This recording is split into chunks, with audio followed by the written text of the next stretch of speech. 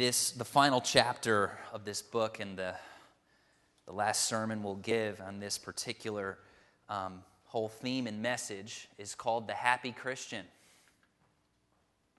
Those are a whole bunch of sad smiley faces and then the one smiling one right there in the middle.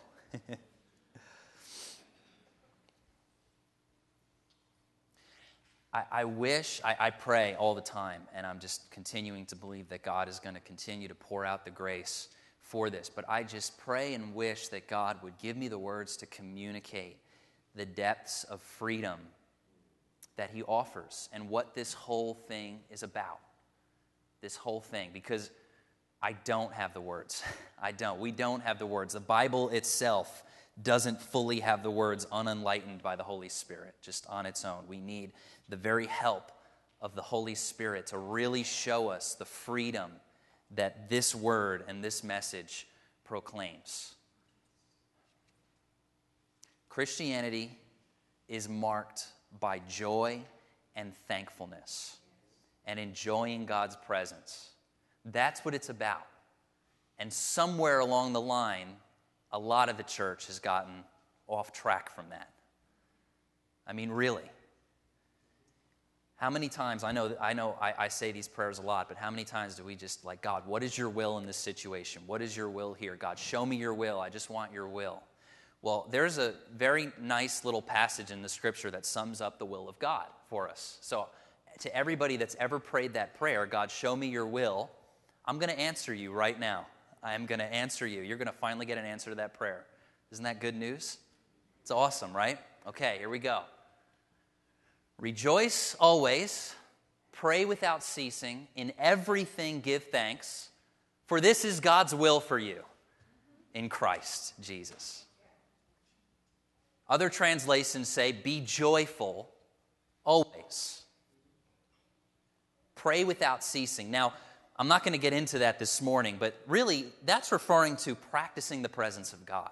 It's not praying for the president 24 hours a day, okay, and just giving requests off, all right? That's a small part of prayer. Praying without ceasing is constantly enjoying and being aware of the presence of God.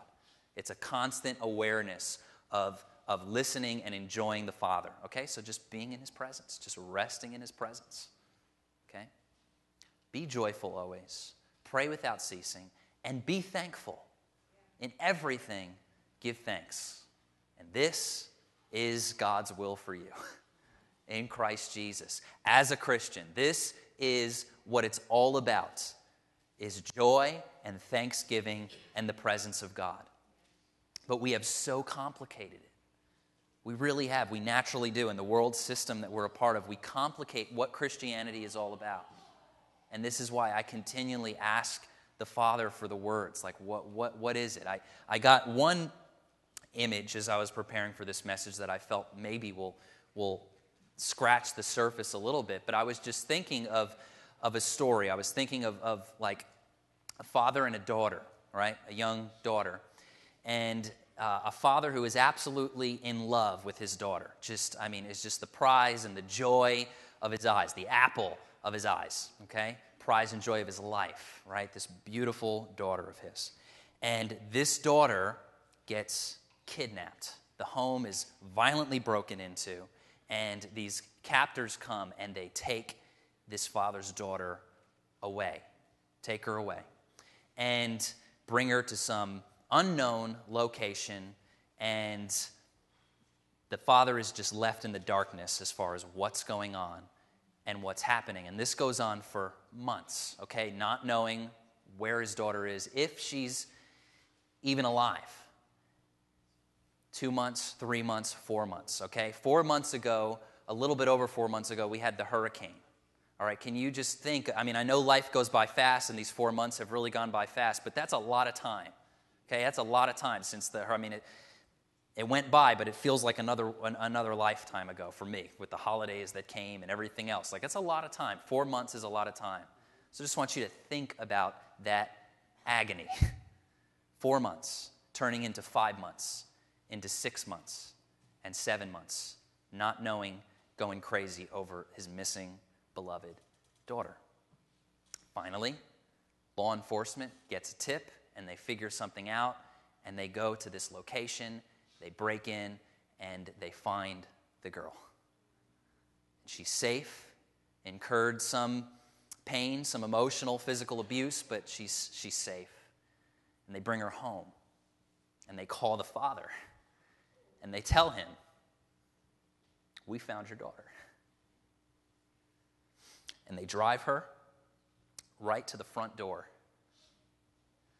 I just want you to imagine. I mean, I don't know if we can fully imagine, but I just want you to imagine what would happen when that father opens the door and sees his daughter coming out of the cop car. Can you imagine that? The unbelievable relief that would sweep over him and the emotion that would sweep over him, how he would not let his daughter go. Would hug her and kiss her and just absolutely shower his love on her and do everything to acclimate her back into the house. Cook a meal for her, send her to bed that night, watch over her, probably stay up all night. I would think so. I don't know. I don't have a child yet, but I'm starting to understand as a child is coming, the love that's born in your heart. But I don't think he'd even go to sleep at night. I think he'd just watch over his daughter's room. And he would be so thankful, so joyful, so alive that his daughter's returned. I want to let you know that Christianity is the celebration of return. It is the celebration of coming home to the Father and the utter joy and extravagance and love that the Father showers on his children as we return to him. That's Christianity. That is Christianity. This celebration of a return. Throughout the Old Testament, they have these crazy parties that come every so often. And there's a few big ones in the Old Testament, really big ones, when they celebrate the Passover. You read these stories, you can read in 2 Chronicles 29 and 30. They have this huge Passover, and all of Israel is invited to the Passover. And there is just this 7-day party. It actually turns into 14 days. They break the law and make it an extended extra week. And they just party and celebrate for 2 weeks straight, an extravaganza of just excitement over the love of God and over this slain lamb. This lamb is slain. That's what the Passover is all about. And this party erupts. And God institutes it as a law that his people are to obey, that they are to celebrate and eat and drink for 7 days and rejoice in this lamb that was slain. Well, that, my friends, is a foreshadowing of Christianity. It is a foreshadowing of this party that would erupt as the Lamb of God was slain to set us free from our captor and our kidnapper, the enemy, who enslaved us and stole us from the Father's heart and from his home. And out of that redemption comes this incredible celebration. And Christianity is really the enjoyment and the overflow of that celebration. But I feel as though it's often turned into something else. The story is completely watered down and switched around. And it's like, there's this missing boy, maybe we'll call him a teenager, and a missing young man who gets a call from his older brother and says, "You need to come home right now, and this is the directions to the house. This is what you need to do. If you come back, the father he'll receive you. Dad, he's looking forward to seeing you. He'll be happy. He'll forgive you. But just, the point is get back home, because if you don't, there's going to be bad consequences and bad things that are going to happen." And they emphasize, we emphasize the bad things and the consequences. So this young man comes home to the dad and says what his brother told him to say in order to get back in the house. And the dad is like, "Well, okay, I forgive you. Come here, give me a hug." Come into the home. And now, let me give you a list of things to do now that you're back in the house. Okay, now that you're home, now let's get to business. I got a bunch of chores for you to do. Got a bunch of stuff that you need to do in the morning and the evening, and I want you to take this class, this 101 class on living in home, and what that's all constituted by. I mean, I know I'm making extreme generalities here, but really, it often gets watered down to this. And the love and the joy and the passion of the gospel gets sucked out for just this return to the house so that you can do some work and you can start living the right way. Are you getting what I'm saying here? This difference, this paradigm shift. Tom said it so beautifully. When you're free, when you realize that demand, that pressure is not on you, you like to do things. There is a freedom that comes when you learn how to rest in this eternal truth of God's love and in Christ's work on the cross. There is a freedom that overflows. There will be work to do and things to do, but it's in this loving home, in this place of just complete comfort and safety in the Father's house. That is Christianity. And that blows my mind. And that continues to be the passion on my heart for which I just ask the Lord continually, help us to get it. Help me to get it more. Help all of us to come into this revelation, this celebration of what Christianity is, what it's all about. Is that for me? I've just seen it time and time again where people come into church. And Pete, you need to heed this, okay? You need to gain some wisdom here on this, all right? People, they come into church and they're so excited, this fresh relationship with God. And then all of a sudden they get told to do all of these things. And they get told, okay, this is what a Christian is, this is what a Christian does, this is you got to attend this Wednesday night Bible study, this prayer meeting, this thing, you got to come here and do this and do that and stop doing that, especially. And stop doing that and do this. And there's this joy that's lost. There's this joy, there's that original freedom that you felt that just gets sucked away by all these things that we need to do. And I've seen it time and time again. I've seen people that I've loved deeply who were so passionate about the Lord come into a more religious setting and it gets completely sucked out of them, the life and the freedom, and they end up being led into sin. Or if not sin, they get led into apathy and not really caring.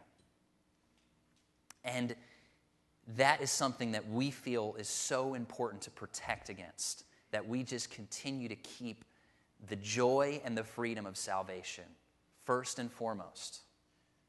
That is what it's all about. If you want a more biblical reference for that it's all about joy and gladness and that rejoicing, okay, you can read throughout all of the Psalms and so much of the prophets where it says, rejoice ye in God's salvation. Rejoice ye in God. Be glad in God. The heck is that? Be glad in the Lord. Be thankful. Always. Rejoice always. Constantly. You're constantly seeing this throughout the Scripture. This understanding, this awakening to what it's all about. I don't have we're past time. Great. Because I was kind of just speaking out of my butt right there. I've kind of said what I needed to say. Last thing I want to say, real quick, is that we are in a reformation of thinking. And it's so much wilder and so much. Jay, you guys can come up because we're going to close. There is a reformation of Christianity happening that I believe as it gets full steam, we're just hitting the tip of the iceberg right now. But as this becomes full steam, you're going to start to see the drasticness, the craziness of it, okay? In the original Reformation, if anybody here knows church history and knows the incredible change and shift that happened in the 1500s, when you compare the Roman Catholic Church at that time to what erupted out of that, something completely new, really not new, but forgotten. but something completely new to the people at that time, a completely different structure and setup and theology, everything. It was wild. It was offensive. It was scary. People died over it. It was wild. We are in the midst of a reformation like you cannot believe. There is a reformation, and this reformation is a primary understanding of the gospel and what the gospel is all about and what Christianity is all about. And for those of us who have eyes to see, okay, and ears to hear, I want to share something with you. Some people might scoff at this and say it's all coincidence, but I want you to know that there are signs that point to what's happening on the earth. There are things that are happening, and I could keep going on what all those signs are. I'll just say something from a few weeks ago, okay? The same week that the Pope resigns, okay? The Pope resigns from his papacy. He steps down, okay? There is one of the largest asteroids to ever come near the earth, as close as it did, that passes by the earth. And in that same week as well, there's a meteor, completely separate from the asteroid, that hits the earth, okay? Sends shock waves throughout the atmosphere and blows glass in a Russian city, all right? This stuff is not just coincidence. When the Pope stepped down, or he had saying that he was going to resign, there was a lightning bolt. Did anybody see this? Did you see it? Yeah. There was a lightning bolt that struck the top of the Vatican that was caught on camera. Oh my gosh. Right on the top. And people were like, what does this mean? Is it a sign of judgment? And one cardinal, who I believe had the Spirit of God on him, said something to the reporters that were asking, is this judgment? And the cardinal said, listen, I really don't know what this could mean, if it means anything. But what I feel is that this means great change is coming to the church. I mean, if that is not a prophetic word, I don't know what is. But there is great change, and we're hopping on that freedom train, and we're going with it. But it is going to be a reformation of joy. It's going to be a reformation of joy and gladness in the Lord. You can give a clap for that because it is good news.